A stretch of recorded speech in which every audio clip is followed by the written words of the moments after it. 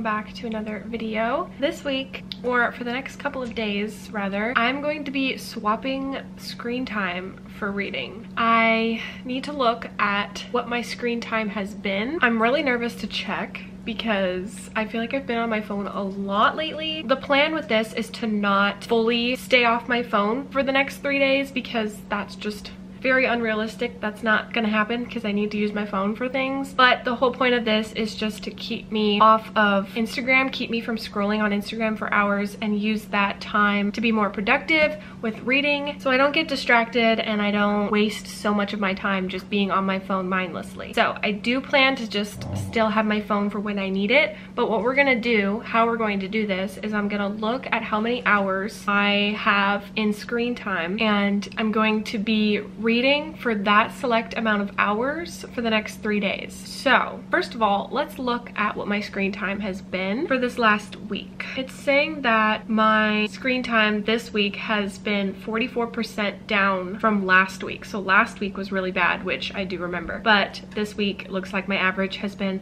3 hours and 45 minutes, which isn't that bad. But let's look at last week. 7 hours and 8 minutes. That is a freaking lot. The week before that was 6 hours and 12 minutes. So last week was really bad. Look at, I spent 10.5 hours on Instagram, 7 hours and 15 minutes on YouTube. Okay, 4.5 hours on Scribd. We're not gonna count that because that's reading. How did I spend 3 hours on Goodreads? Oh my gosh. That's embarrassing.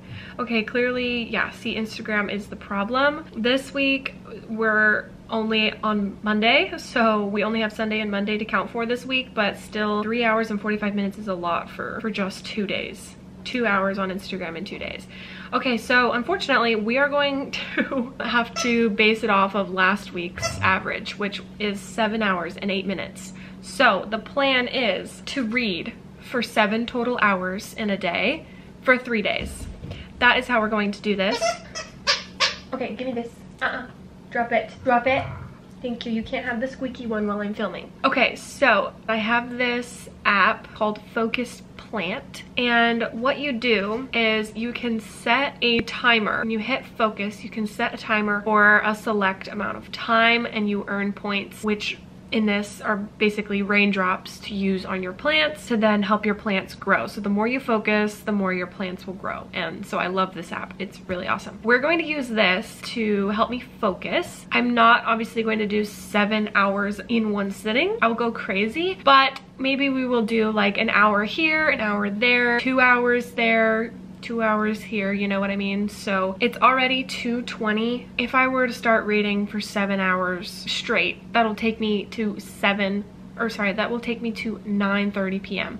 and I'm not going to be able to read for 7 hours straight. So we're gonna see just how many hours I can get in today, but tomorrow hopefully I can wake up early and start this a little bit earlier so I can get the full 7 hours in. But yeah, so that's basically the plan. That's basically how I'm going to be doing this, swapping screen time for reading. Benji's trying to get his squeaky toy. He's crawling over me to get his squeaky toy. It's too loud for when I'm filming. You want it though? Go get it. Go get it. Now he's not gonna go get it. That's how it's gonna work. That's the app that I'm using. Let's talk about the books that I'm wanting to make some progress in for this video. Okay, no. Drop it. Drop it. Can't have that one. Just wait. You always do it while I'm filming. It's so rude. Okay, first of all, what I need to read is Apples Never Fall by Leanne Moriarty. If you didn't know, I do have a family book club. We're currently reading this. We are on our last portion of it, and like I said, today's Monday, so I have till Wednesday night to finish it, but I would love to just crank it out maybe today and finish it. So I'm currently on page 374 and I have just under 100 pages left. So this is one of my first priorities to get done. I'm also reading A Court of Mist and Fury by Sarah J. Maas, and I'm just under the 100 page mark. I'm on 96, so I'm really hoping to make a lot of progress with this book in the next 3 days. Obviously not finish it, but this is for a separate reading vlog that I'm doing. So yeah, I'm just hoping to get like to at least the 250 page mark maybe. I would love to get to like 315, which is like exactly halfway by Wednesday. So we will see. But I do have that, and then I also have another one I forgot to bring over. A Lesson in Vengeance by Victoria Lee, and I'm reading this for Jan Agaton's Full Moon Book Club pick, and the live show is on Wednesday night at 7 p.m. my time, and I haven't started it yet, so I'm hoping to really read this as well so that I can get it done in time for her live show, be able to, you know, be in on all the discussions and spoilers and stuff. This is definitely a priority as well. As you can see, I have lots of reading I need to get done. So we're just gonna get right on into it, and I'm gonna make sure I have everything like all settled and like get my last couple things done around the house so that I can really focus on reading for a full hour. That's what I'm gonna try and plan on doing. Yeah, we're gonna see how it goes. I'm really excited, but also not excited because sometimes I just, you know, wanna relax and be on my phone mindlessly, but the point of this video, point of this vlog, and the point of the next 3 days is to not do that so much. But it will help that I'm not like fully giving up my phone for 3 days. That would be impossible. I need to also prioritize some work, like editing and stuff, so that's still screen time. But the point is to minimize pointless screen time scrolling on Instagram. So I'm using the 7 hours that I spent doing that. Well, okay, hold on a second. Actually, it's not 7 hours. We're not doing 7 hours, especially since last week I had 4.5 hours total on Scribd. So that's what the average is counting as well. So let's go by day, actually. Let me pull this back up because I don't think 7 hours is correct or accurate enough to do it that way. Okay, so yesterday, 5 hours, Saturday, 8 hours, Friday, 6 hours and 44 minutes. Does it show you an like it just, yeah, here, let's check last week's average on Instagram. Okay, the average I had on Instagram is 1.5 hours, and then YouTube is 1 hour and 2 minutes. So we can do 2.5 hours. I feel like I need more than that though. What else? Goodreads, there's no reason I should be on Goodreads for 3 hours in a week. Daily average is 26 minutes. Okay, that's not that bad. It always seems like it's worse than it is. I don't know. If you wanted to see what apps I use most, here you go. That's them. So basically, we're gonna mostly use it off of Instagram and YouTube, which is about 2.5 hours. I'm gonna bump that up a little just because I feel like that's not necessarily that much anymore. I feel like, I don't know, I feel like that's still, it depends on the person, but I feel like I normally read longer than that in a day. So we're gonna say 3 hours, because 7 was a lot. I don't know what I was thinking. Maybe tomorrow and the next day, if I get a good start on the day, maybe it is doable, but I'm not gonna put that much pressure on myself. Again, the whole point is to just keep me off my phone as much as possible. We're gonna start with 3 hours for today, especially since it's already well into the afternoon. Let's get all situated and start our first reading session, and I'm going to set it for 1 hour. I'm going to start with Apples Never Fall and see if I can finish it. It will be very interesting to see how much I will be able to read in these amount of hours that I'm paying attention to, because normally I just read until I don't want to anymore, so I don't necessarily know how long it has taken me to read a certain amount of pages. So it will be interesting to see how long it will take me to finish the last 93-ish pages of this book. Let's go ahead and get started with the first hour of reading. Okay, so like I said with this app, Focus Plant, you can set it for the amount of time that you are wanting to focus on a certain activity, and then you just set your phone aside until the timer goes off. And if you pick up your phone and exit out of the app or open your phone onto something else while the timer is still running, you lose all the points that you were accumulating for that focus time. Let me just make sure I have answered to all of my text messages and everything else so that nobody is wondering where I went. Even though it's only an hour, I don't want to leave people hanging like that. Okay, so it's currently 2:32 and I'm setting the timer for an hour. So I will not be able to well, now it's 2:33. I will not be able to pick my phone back up again until 3:33. Let's begin.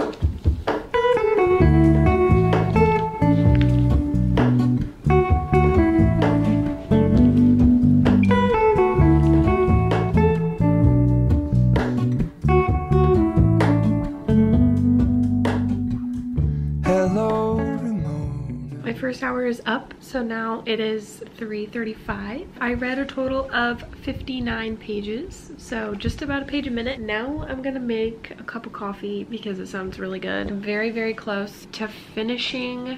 I will definitely be starting the timer again soon to finish it, but let's make some coffee now. I got a cute new mug from Target today. Look at how adorable. So cute. I'm gonna wash this and then use this one for some coffee.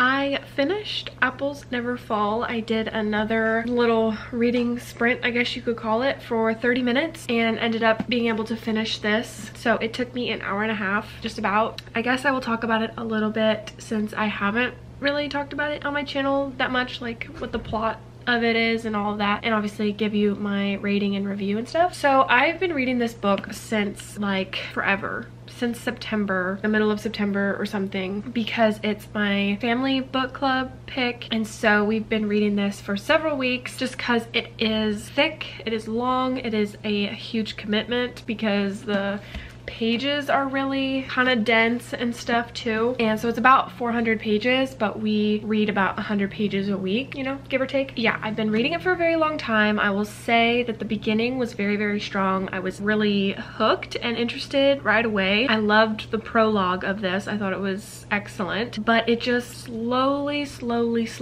let me down. Like, it just kept letting me down so slowly just because we were reading it so slowly, but also it's very slow paced. On top of reading it slow, it was just really hard to keep being excited about this story. Basically, what this is about, it's a contemporary fiction, I guess is what you would call it, about a family who is obsessed with tennis. Okay, you follow the parents who are like in their 60s, and then their 4 adult children, and basically their whole lives and just like the story behind them, who they are as a family. Lots of family drama, very dysfunctional family. Anyway, so they're all obsessed with tennis, like they're all professional tennis stars, and they're famous because of their tennis like academy that the parents own. They own like a tennis company or whatever. There's just lots of drama with everyone, all the kids. Anyway, so the big plot of the story is that the mother goes missing on Valentine's Day for like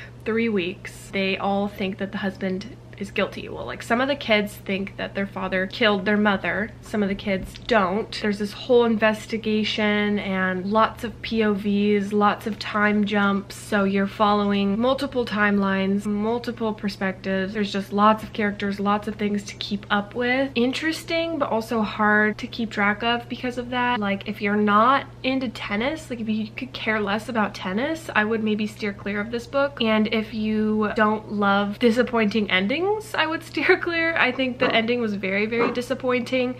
Lots of times throughout this book I thought the plot was gonna go a certain way, but it just didn't. Like, it was very anticlimactic. The ending just sucked. I was like, what was the point of that? It's not my favorite. Also, there's this suspicious girl who shows up at the doorstep of the parents. There's her thrown into this story who like seems suspicious as well because they don't know where she came from. You know, you could tell that right off the bat she's sketchy, you know, who weaves her way into the family. Everyone is just trying to figure out what happened to the mom. Yeah, I don't know. That's really all I have to say about it. So the little blurb on the inside says, the Delaney family love one another dearly. It's just that sometimes they want to murder one another. Very dysfunctional family, dramatic, but also anticlimactic with the plot. But I did love her writing. I will definitely pick up another book by her. And there was also really good humor in this as well. Very dense and heavy writing because it's just so detailed. Like, there's a lot of writing in here, but it was good. I think I'm giving it a 2.75 out of 5 stars because the humor was good too, and I did like the writing, just didn't love the plot. There's also mentions of like eating disorders and divorce, abuse, and there is mentions of COVID too. So I would just look those up and see if that's something you want to read about. Just, you know, do your research before you pick it up because I will say it is a huge commitment.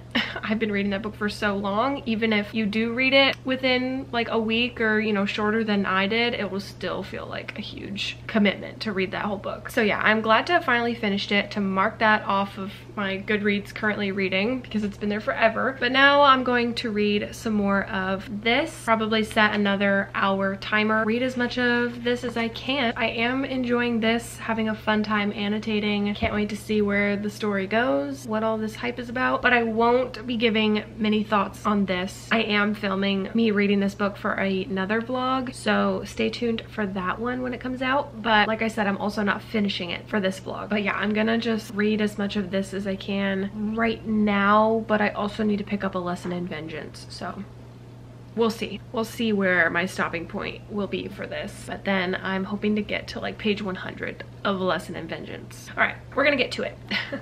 It's now just past 6:30 p.m. So I did make dinner and take my dog out, you know, all that kind of stuff. What else did I do? Oh, I did like dishes. I cleaned up a little bit. So I promised you I was not sitting on my phone for the past couple hours. I was doing things around the house. I'm ready to sit down and read again for a long while. I have like the rest of the night now. I think I might get in some comfy clothes. Cozy up. I think, yeah, that's what I'm gonna go do. I'm just gonna put some sweats on because I still have jeans. But then we'll be ready to read. I wanted to show you my sweats. I got these from TJ Maxx the other day and they are so comfy. They're like a velvet material, and I love them so much. They're so cozy.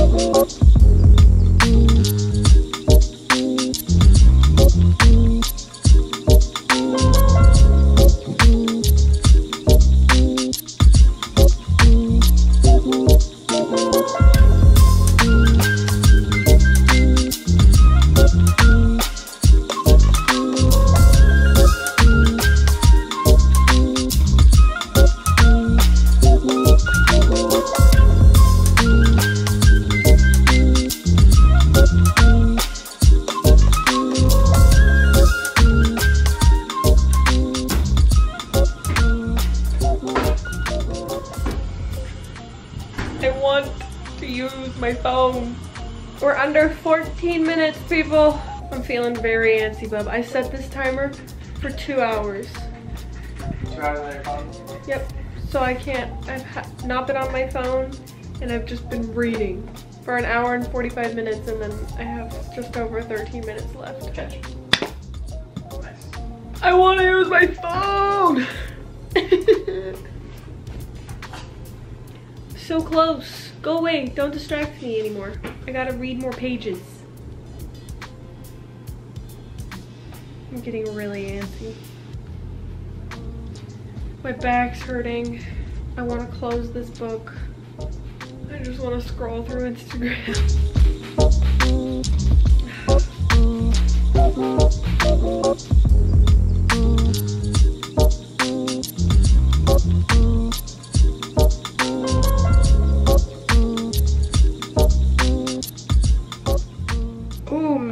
That was an incredibly long 2 hours. So, hi. I haven't done a talking clip since yesterday, but as you just saw, I focused for 2 hours, and I obviously did not read constantly for those 2 hours. I did get up and like get a snack, go to the bathroom. I had to take my dog outside for potty, talk to my husband here and there, but I wasn't able to open my phone at all because of the timer. For the majority of that, I was reading a lot. As you saw, I started on page 144 and read kind of slowly considering that was 2 hours, but I did read this much, got up to page 222. So that is just about 78 pages, I think, if my math is correct. correct, because 100 would be 244 minus 22, yeah, 78, I believe. I read 78 pages. I have recently discovered that I'm not the fastest reader, especially with this one. Like, you would think I would read more because the pages aren't that long, but I have recently discovered I'm not the fastest reader. When Janelle and I are on FaceTime doing reading parties and such, she reads way faster than I do. Like, I'm a slow reader compared to her, but I'm glad that I have made some more progress with A Lesson in Vengeance. So let me update you on what happened yesterday. I ended up reading for a total of 3 hours yesterday, split up into like hour and half-hour chunks, but I did finish Apples Never Fall, and then I got up to page 157 of Akamath, so that was about 50 pages there, I think, and then I got to page 50 of A Lesson in Vengeance yesterday before going to sleep. It's upside down, there we go. So I read a total of about 200 pages yesterday, and then today I've read almost another 200 already, and I've been reading for 4 hours total today. So I was definitely getting very antsy during that last 20 minutes of my 2-hour timer. Before that, this morning, I read for like an hour and then took a break and then read for another hour, and then I read for the 2 hours. So that's a total of 4 hours already today, and it's only 5:30. But I have been sitting on this couch pretty much all day. I'm basically still in my pajamas. My back is killing me.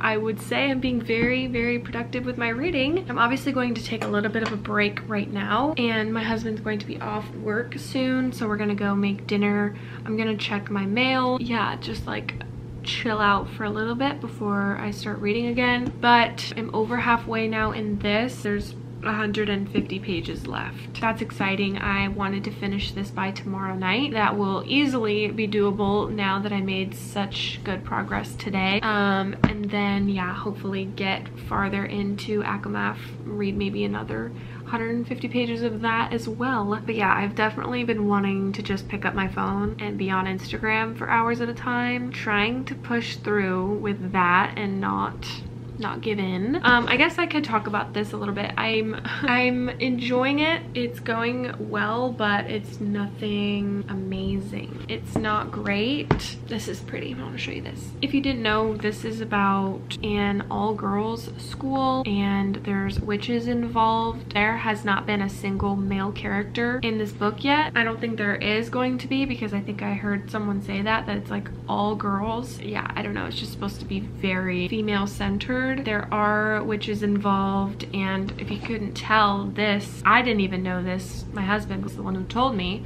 that this is one of those things from the Ouija board. I didn't know that, but I totally see it now. I just didn't think of it like that. But after he told me that, then I got to a scene with the Ouija board and I was like, oh, all right, makes sense. All of these seances and stuff, definitely still like enjoyable and entertaining, but I haven't fallen in love with it.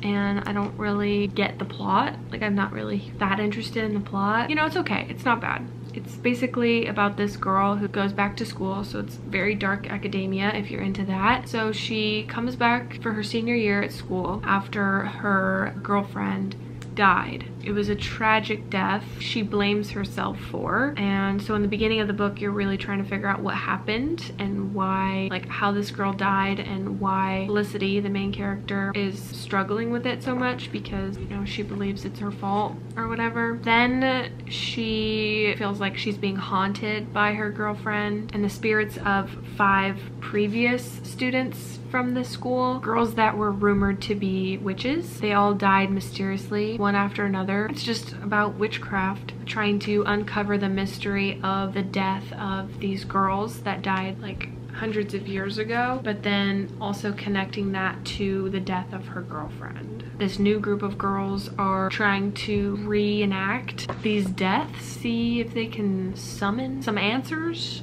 I guess. But the end of the synopsis says, when history begins to repeat itself, Felicity will have to face the darkness in Dalloway and in herself. It's not the greatest thing I've ever read, but I'm not hating it. The writing was a little bit confusing in the very beginning. I was like, where is this going? What are we talking about? And then I got more into it, but the writing I'll still say is not the best. Anyways, okay, so that's the update on that. I will talk to you guys in a little bit once I start reading again.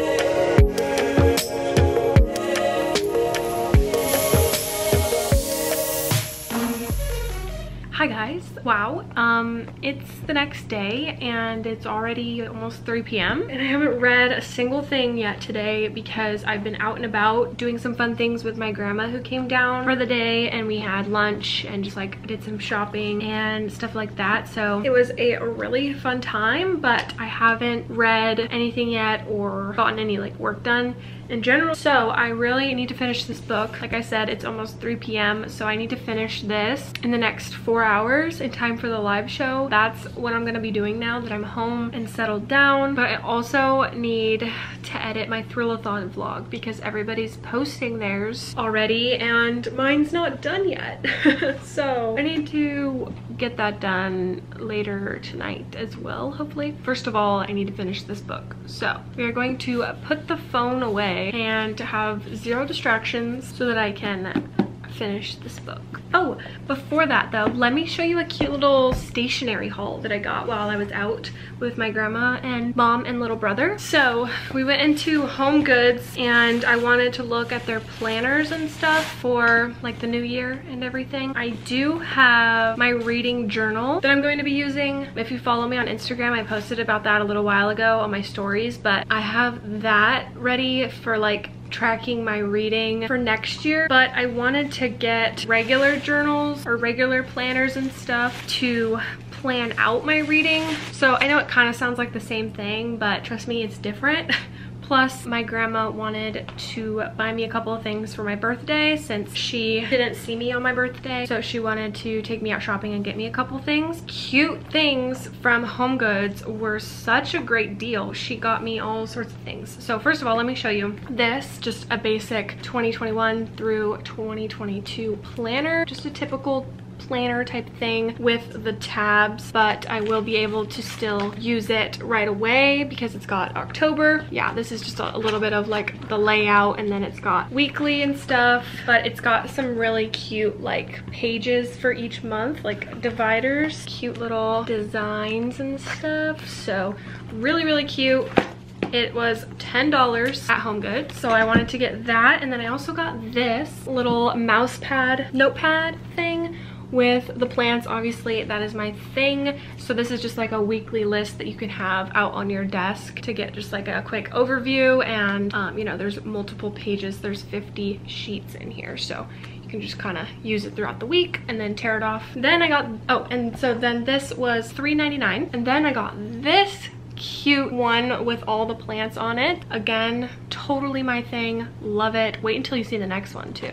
But this one is just a notepad, so this can be used for anything. This one was $4.99. I just love these plants, like this is so cute. Then look at this one, this cute little snake plant in a pink pot, literally perfect.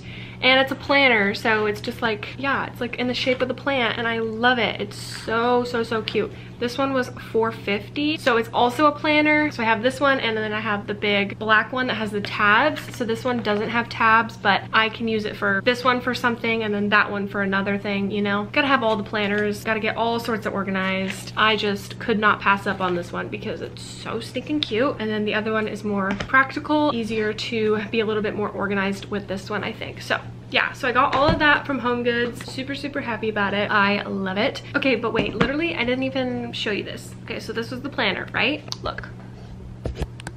Literally the real deal. It's too bright, you can't see. Look, it was made for me. I freaking love it. Hello.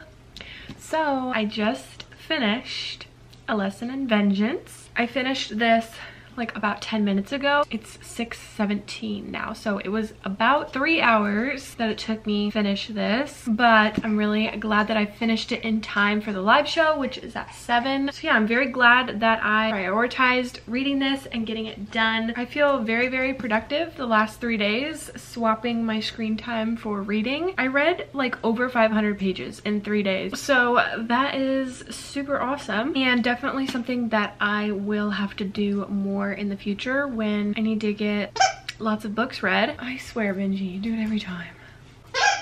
So yeah, I would highly recommend this Focus Plant app if you are wanting to limit your screen time and really focus on some reading or work or productivity or whatever you need to get done. Hope you guys enjoyed this vlog. Let me really quickly talk about this book. I'm kind of waiting till the live show to like really gather all my thoughts and before I give it a final rating, but at this point I'm gonna say it's a 3 stars. It's really down the middle for me. Definitely not something I like fell in love with, but it was enjoyable. So a 3 star I think is where I'm gonna be at, but I'm interested to see everyone's thoughts, to hear everyone's thoughts on the live show on Jan's channel in a little bit. Oh, hi Benji, you trying to find your toy that I hid? But yeah, so it's pretty good. It was just nothing that I would reread. I don't know, you know, it's just like very, very average, but I would recommend it to you if you like witch stories, dark academia. I will say the plot twists at the end were pretty good. I think the ending and resolution of everything happened very, very fast. It almost was like too easy, I feel like. I don't know, like I said,